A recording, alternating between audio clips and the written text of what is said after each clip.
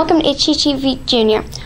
I'm Gabby, and here's Cameron. Cameron, what's the matter with you? I'm sorry, Cameron, but I couldn't understand what you said. Calm down and tell me what happened. Okay, well then, Cameron, while you're trying to calm yourself down, I'm going to go ahead and do today's announcements.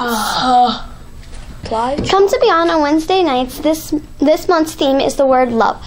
Come on out this Wednesday at 6:30 and see how you can find out what's true love in Christ is.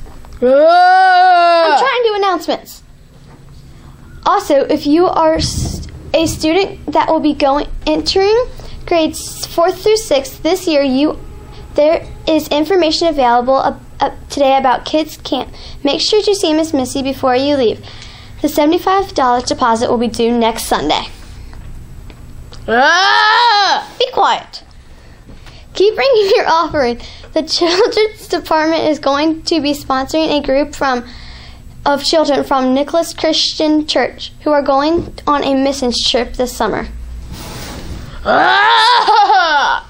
Okay, I'm finally done with announcements. Cameron, are you any better now? Can you tell me what's wrong?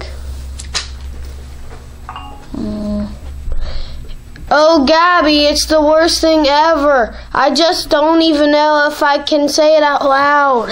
Really? Wow. Well, maybe I can help. Is someone hurt? Did you lose something important? No, nothing like that. Well, Cameron, I'm stumped. If everyone's all right and you haven't lost anything important, what in the world's made you upset today? I'm seriously. We just got back from school from a great Christmas break and had lots of snow days. That's it. What? I didn't say anything. I was just mentioning getting back from school after Christmas break. That's it. What? The reason I'm upset is... Yes? The reason I'm upset is... Oh, this is ridiculous. Just say it. Okay, fine. The reason I'm so upset is that our break is over and now we are in school until spring break. Do you know how long that is? That's more than 2 months of homework and tests and pencils and school lunches and teachers and homework. Did I mention that? And... Wow, all right then. Well, I guess that's it for us today.